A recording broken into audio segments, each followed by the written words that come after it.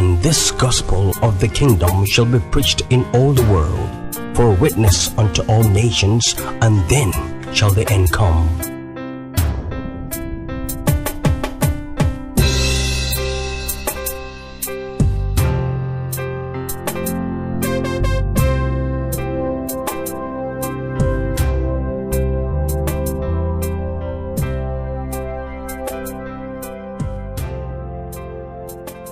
You are welcome to another edition of this television program, The Kingdom Word, coming to you from the Kingdom Mission Support Foundation. We have been considering a burden with an overall heading in this series of having eternal relevance in God. And in it, we have been attempting to say that there are many people today who have no relevance in God at all. These are unbelievers. But among Christians, some are having relevance in God now, but are not being careful to prepare to have relevance in God in the life to come. Having relevance in God, like the Lord Jesus Christ in the book of Matthew chapter 19, from verse 16, the Lord Jesus Christ was approached by a young man who was very rich. And this young man had a lot of possessions. He was religious. He wanted to have a relationship with God. And the Lord Jesus Christ told him how he might have that relationship. And he wanted a higher level. He was called by the Lord because he loved him onto a higher level of relationship with him. And he told him, well, if you want to have that higher level of relationship with me, sell everything you have and follow me. And we still say last week that the Lord was not asking him to be a philanthropist. A philanthropist is one who gives out material things but does not have God in his life. But when you are a philanthropist, you attend to the needs of the poor and the needy, and then you give your heart to God and attend to the needs of God, then you are an overcomer, being relevant not only in this life, but in the life to come. So God wants us to have relevance in God. There are many people today who are very relevant in this world system. The book of Psalm 49 tells us that these ones write their names on the earth, but their names are not written in the heavens Lamb book of life. So it is better to have relevance in God. But even among those that have come to the relationship in Christ Jesus, who are already being relevant in him now, who are doing great things in his name, the Lord says we are made partakers of Christ if we hold or keep the beginning of our confidence in him steadfast unto the end. So we can say that there is a call of the Spirit. There is a call of the Spirit upon everyone who is in the Lord Jesus Christ at this time of the end. We are in a time when there is so much darkness upon the earth and gross darkness upon the faces of the people. Christianity, on a general sense, is no longer visibly what it used to be. In our many churches and fellowship groups, the level of commitment to the Lord is so low. Many years ago, on the university campuses, God raised a crop of young men and women then who are the ones in many of the major ministries in this nation and many parts of the world today from Nigeria, from the university campuses in the 70s and in the 80s. In those days, those who believed in the Lord Jesus Christ were one. They did not have the emblems of denominations. Today, denominations have infiltrated our university campuses. Many of our young believers are not focused. Many of them are not committed to the Lord Jesus Christ, to the ideals. In those days, we were all together, went out as a team of young men and women to villages, not in the name of any denomination, but as a body of Christians coming from many denominations and church groups. Such wonderful ideals are no longer there. And because of that, people are now only going as far as their denominations are affording them. The Bible says it is sufficient that a disciple be as his master. So we find that the level of commitment, in those days, if you found one person in fornication, even who mistakenly slept with another person, with his fiancé or fiancée, now you discover that in those days, they will lament, they will come and report themselves. They will weep, and the whole fellow Christian fellowship will lament and weep because abomination has been committed. Today, it is not so. Young boys and girls who claim to be fiancés and fiancées are living together off campus. These are information we have. Many of them are choir directors in the denomination, in campus fellowship. Some are even campus pastors, but they are living in sin. Young girls are the ones that are cooking their food and attending to them, forgetting that it is not water they have running in their veins. So we have a lot of stench. So what is the call of the Spirit? Come up hither. That's where we rounded up the last edition. Now, the Lord in Revelation chapter 4 and verses 1 and 2 spoke through the voice of the trumpet to John. He says, come up hither, and I will show you things that will take place hereafter. Because those that shall have relevance in God, there are many things about this relevance in God that the Lord seeks to show unto us. The Bible says that they shall sit upon 12 thrones, judging the 12 tribes of Israel. That was the promise to the apostles. Now, the Lord also said in Revelation chapter 20, where John said, I saw thrones, and authority was given unto them. And these were the people who have given everything over to the Lord, including them had to pay the price with their own lives, seal their faith with their blood. Now, let us understand. The reason why we need to bring this message is that many young Christians are confused. Many young Christians came to Christianity when a lot of mess has entered into the church. But we are in the days of restoration, when the Lord is cleaning up the mess. The Lord is releasing vessels of prophecy, vessels, human agents who will preach consecrated lives, who will direct the people on the way to Zion. Because right now, according to the book of Lamentation, the ways of Zion are mourning. Because there are certain appointed feasts and assemblies speaking about certain emblems of the true faith that many have abandoned. The Lord is calling us to come up. Come up out of dead religion. Come up out of church programs and panoramas that do not give credence to the life of Jesus. Come up out of a life of sin. Come up out of a life of religion. Now, the Lord is now beckoning. When we now come up, what is He calling us to come up onto? He's calling us to come up onto a consecrated living. We dare say that many of our people in many of our churches are believers, in quotes, but are not consecrated. The messages that they receive contribute to this. Because this food you eat, even physically, takes how your complexion is. People say you are what you eat. But where people are only taught how to make money Sunday after Sunday, midweek after midweek, they are taught how to balance their account. There's nothing wrong in making money. But there's everything wrong in placing money making above life in the spirit. That's the emphasis. And many of the people will tell you, no, make money so I can use it for the kingdom. They are not using it for kingdom. They are using it to buy properties abroad. Because that is what many of their mentors are doing. Now, but the Lord is calling us to come up onto a consecrated living. And we shall take our text from a scripture in the New Testament, and we shall refer to a scripture in the Old Testament. Because the Lord is saying, come up hither. So He's telling us, we have looked at what He's asking us to come up from, and we're now looking at what He's asking us to come into.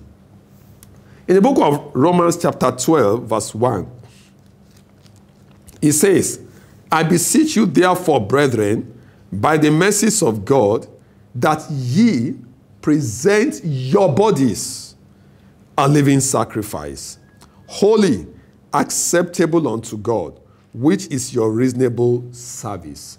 Verse 2 says, and be not conformed to this world, But be ye transformed by the renewing of your mind, that ye may prove what is that good and acceptable and perfect will of God. So this is what we are being called into. We are being called into a life in the Spirit.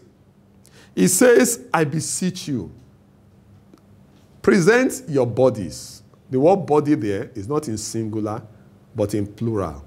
Now, it speaks of you as a person, presenting the totality of your members, in plural, the whole of your faculty, unto God as a sacrifice that is living, and let it have the mark and the emblem of holiness. Holiness is becoming strange in the courts of Pentecost. Messages and ministrations on living holy are becoming strange in the church. We can talk about money doubling, talk about money making, talking about training your mind, talking about being relevant in the things of this life. Nobody should push you aside. You're a king's kid, you're a father's son, fine. But we don't talk about holiness. And the Lord is very clear. The Lord doesn't bend, and He will not change His standard. The Bible says, without holiness, no man shall see the Lord. My concern is that we are raising up in our new generation churches an army of youths, prosperous young executives that are religious but are rebellious against the truth. The reason is because there are seducing spirits that have been released into our churches to mix the wine with water. Wine symbolizes the revelation of God's word, to encourage people in carnality. And so we are told it doesn't matter how you dress. But Brother Paul tells us it does matter. Brother Peter says it does matter that our women should dress as becoming holy women whose attention should be nurturing the inner man of the heart, the hidden man of the heart. That which cannot be corrupted.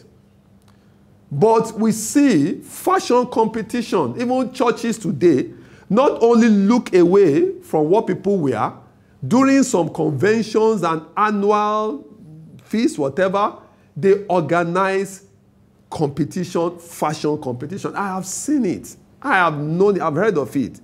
There are many churches, denominations that have fashion parades, fashion competition. Those of you from this state, come and show your fashion. Those of you from that state, come and show your fashion. When did the church fall from grace to this extent?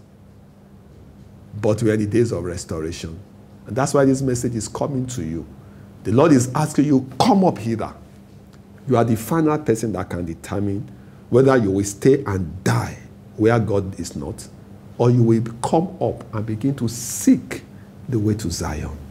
You begin to seek the way to true faith and life in the Lord Jesus, because the whole table is full of vomit. But we thank the Lord because He has not left Himself without a witness. You can watch past episode of Kingdom Word on YouTube through www.youtube.com/user/KingdomWordOnline. Also visit www.kingdomworld.net for MP3 and other Kingdom resources.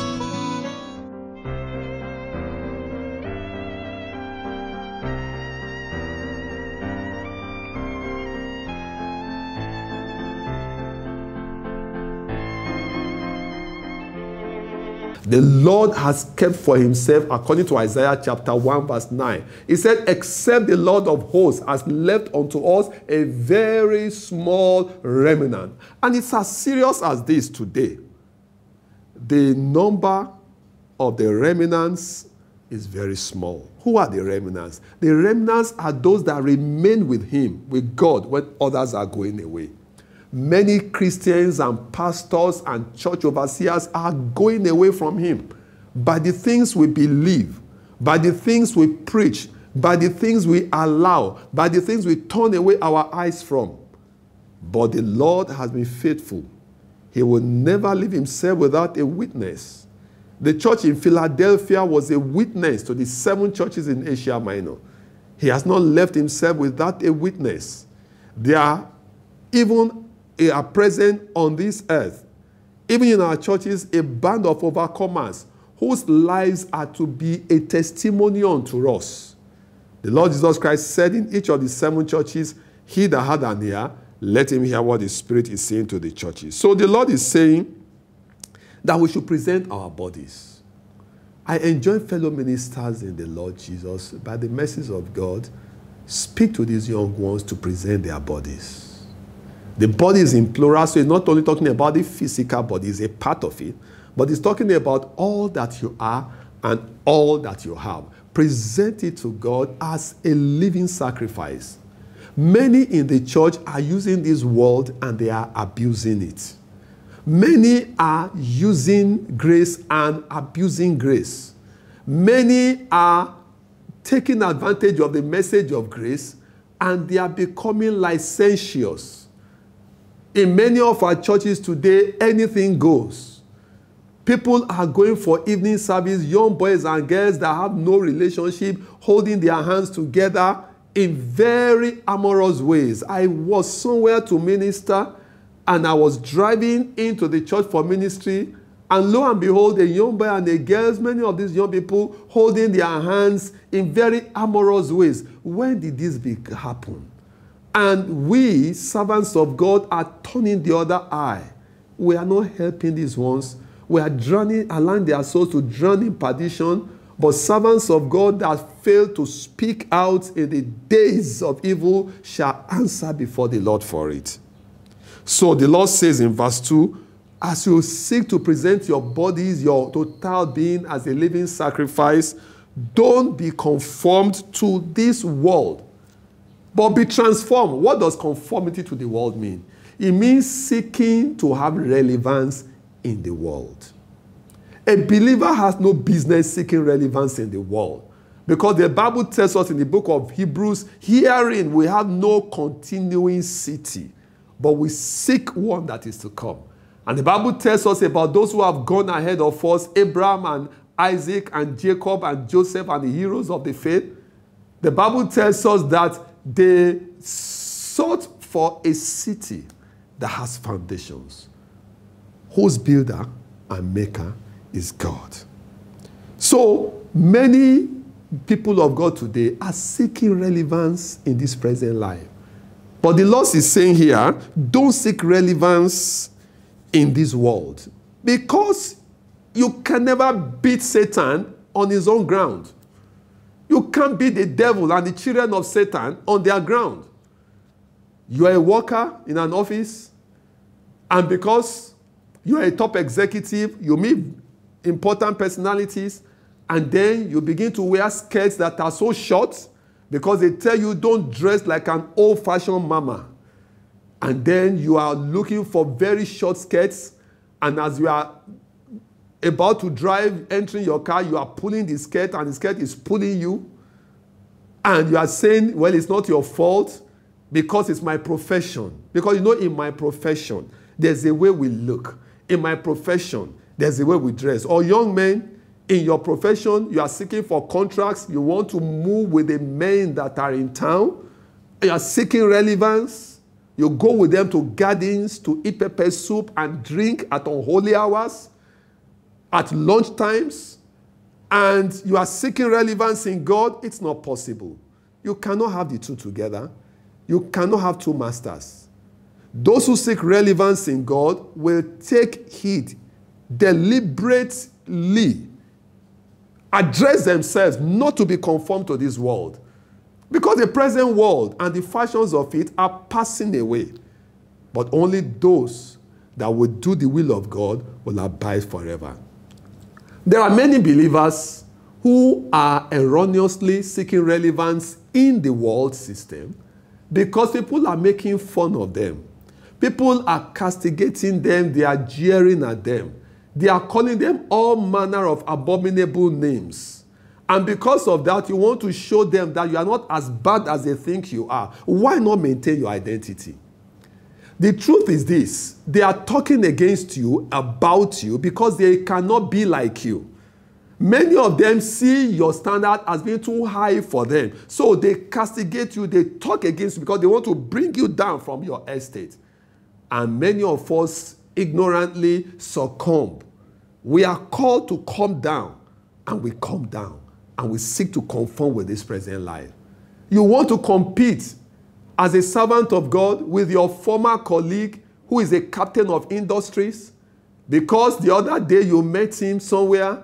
You saw the bodyguards he had. You saw the cars he rode. He invited you for lunch. You saw the palatial building he's living in that the office gave him or the office bought or rented for him. And then your head is turning and you want to live the life of a captain of industry as a servant of God. These are the problems that many of us are having. Many Christians today are not able to reconcile their faith in the Lord Jesus Christ with the world around them. But that is where overcoming has to be. We must overcome. We must recognize that we are different. We must recognize that our citizenship is not in this life, but in heaven, according to Philippians chapter 3, verse 20. And so we must not seek to be like this world. We must not seek conformity, but rather any measure of conformity in us, we must seek to be transformed from it. We must seek for a change. And this can only come as we renew our mind. Renew our mind with the Word of God. Renew our mind by relationship with God. Renew our mind by having good, rich, and sound devotional life with God. Many Christians today are too busy to read their Bibles. Many are too busy to pray. And for some, they say it's not their fault because the situation is so choky.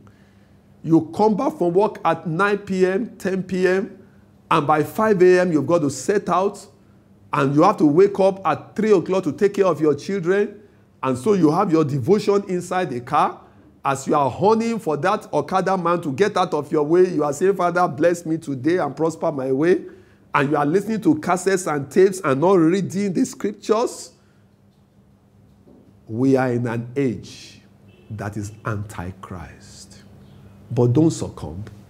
Whatever it will take you, whatever it will cost you to pull yourself from this world system and come up unto the Lord, do it. The Bible says, don't be conformed, but be transformed by the renewing of your mind. We shall round up close today with the mind of God in raising up, in making a provision in the Old Testament. In Numbers chapter 6, for a vow that can be made, it was referred to as a vow of a Nazirite. And so we read in Numbers chapter 6, verse 1.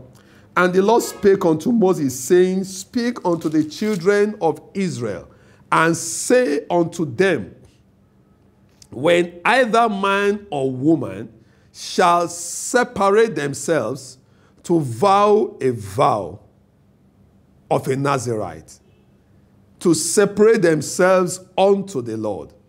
That is, to give themselves totally without reservation. That was what the Lord was demanding in the previous episodes that we have in this message.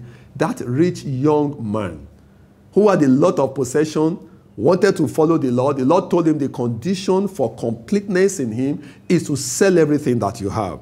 The Lord was more or less saying, live your life in total compliance with the demands of the principles of the kingdom of God. Give yourself entirely to me. So the Lord made that provision in the Old Testament. When a people shall vow to separate themselves entirely unto the Lord. And we are told that when these people take such a vow, verse 3 says there are three things that are highlights of that separation. Verse 3 says, he shall separate himself from wine and strong drink. And not only that, we are told that he shall not take vinegar of strong drink, neither shall he drink any liquor of grapes, nor eat any moist grapes or dried. So the prescription for one who took the vow of a Nazirite was that he would not live like others live. He would give God everything so that every part of him and all he possessed will be for the service of the Lord. Now, this was not a compulsory vow. Now, this vow of a Nazarite was compulsory for all priests, but it was voluntary for Israelites. And we are saying that as priests in Christ Jesus, because the Bible tells us in 1 Peter chapter 2 verse 9, that ye are a royal priesthood. As royal priests of the Lord, we are enjoined to give everything over to the Lord. In fact, it's all those who were ever relevant in God in the Old Testament and up to the New Testament time, the Bible times, we are Nazarites. The Lord Jesus himself was a Nazarite. Samson was a Nazarite. The prophets were Nazarites because they gave God everything. They took a vow of a life of restrictions. If you read from verses 4 to 6, we are told that this restriction in diet, they had restrictions in their diet, there are restrictions in their association. You cannot come at a dead person. They had restrictions in their personal conduct. You cannot even crepe your hair because the locks of their hair was a mark of their consecrated living. So the life of a Nazarite was entirely a life of restriction, but a life totally devoted to God. And John the Baptist was a Nazarite. You check the scriptures. All those who were relevant in God in this present life were people that gave themselves over to the Lord. That's why Hebrews chapter 11 tells us about the heroes of faith. And this they have done so that they can obtain a better resurrection, so that they can have better relevance in God in the life to come. We seek to provoke your spirit as a child of God. You can be relevant in God in this life and be very relevant in him in the life to come. You can be relevant in God in this present life and lose your relevance in him in the life to come. May the Lord assist your heart. May you submit yourself to him to embrace the principles of the present truth coming in the house of God. The Lord bless your heart. Tune in next week as we continue this message. The Lord bless you in Jesus' name. Amen. This message and other messages of the End Time Vision are available on audio CDs, VCDs, DVDs, and MP3s, and the following books.